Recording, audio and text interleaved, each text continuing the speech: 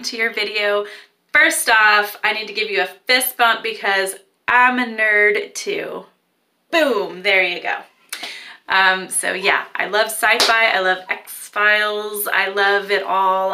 Ever since I was a child, I've always loved gazing up at the night sky and just wondering, you know, what is really out there? My dad was kind of like that too, very scientifically minded, very curious. But anyways, now I'm just blabbing.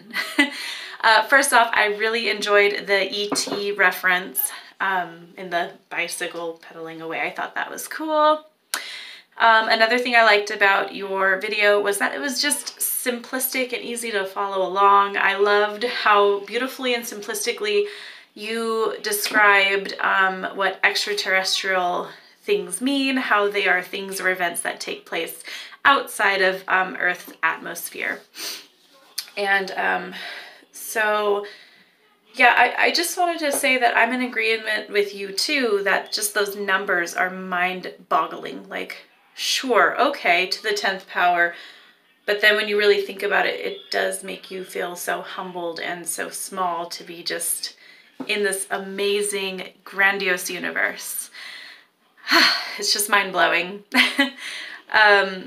And just the whole field of astrobiology, it's like so cool. So after watching your video, I decided to do a little bit of research and try to see what I can find about astrobiology and extraterrestrial life. And according to a few articles from NASA, it says that it's basically just stories.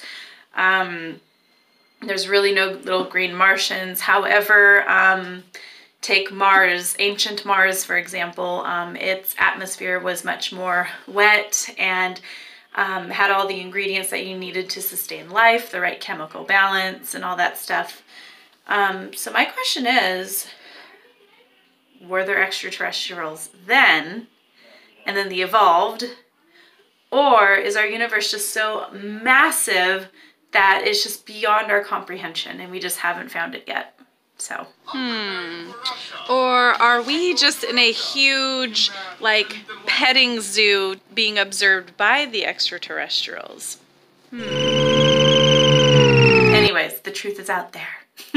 Thank you for sharing and thank you for presenting a fun video. And you did awesome! I look forward to watching more.